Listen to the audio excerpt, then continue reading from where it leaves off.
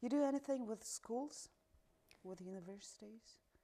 With the universities, we actually working with some of the scientists from the U.S. and we actually telling our scientists that science. Obviously, I'm not a scientist, or we don't have a scientist in our group.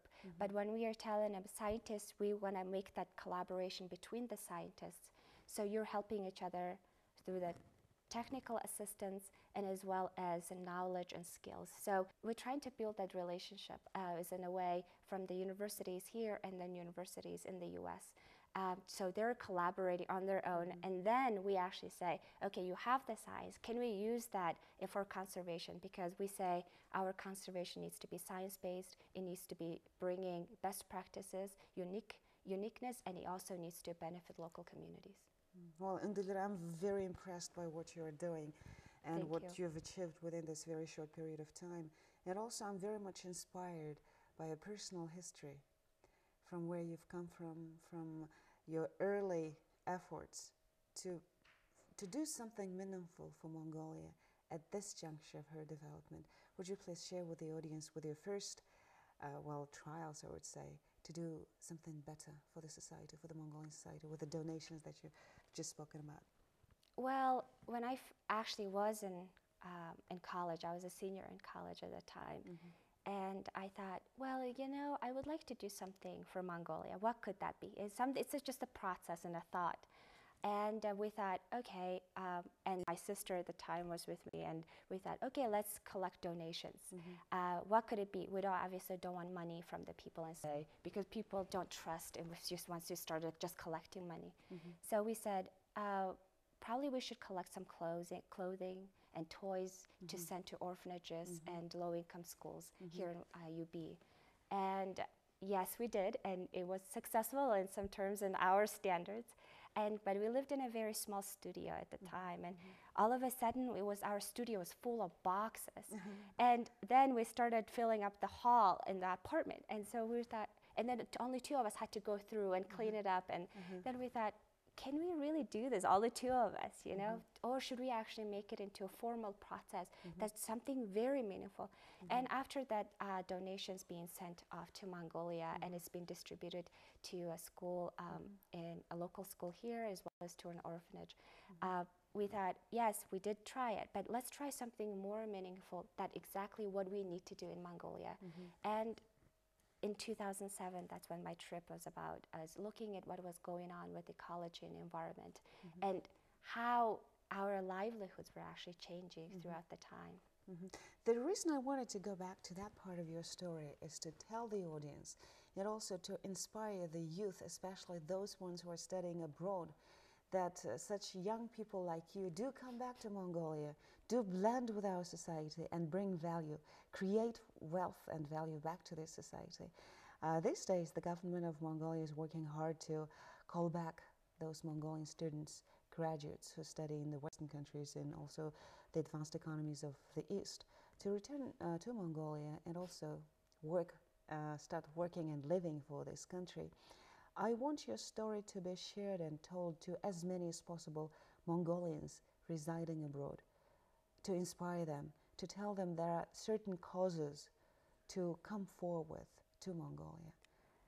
And I think I like to say, your heart is where your home is, right? So this is basically our home, and how can you not have your heart, basically?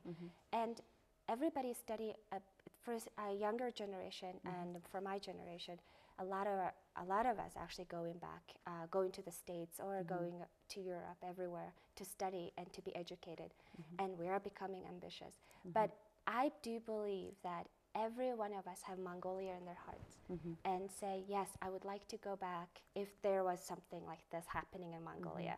Oh, I would like to go back if economy was good, or I would like to do this, and if. But I think if is created by us. So this is not about standing alone. This is coming together for the future of Mongolia, because we all miss home. We all miss our families. And even though I came back home every couple times a year to see my family and friends, but you go, and as soon as you leave your country, you know there's some emptiness in you, and then you need to come back. It calls you, right? Yes, So yes. I think that's why we are here. And as a person, I can talk from my personal point of view, is that I do believe that every Mongolian has Mongolia in their heart, and therefore I would like to ask them to inspire each other and to motivate each other, and not to stand alone, but come together to be part of the change, to make that change. And if you're studying abroad or overseas, be the bridge, not just, you're going to be home, you're going to come home after something happens, but make it happen yourself. Come back home and make it happen.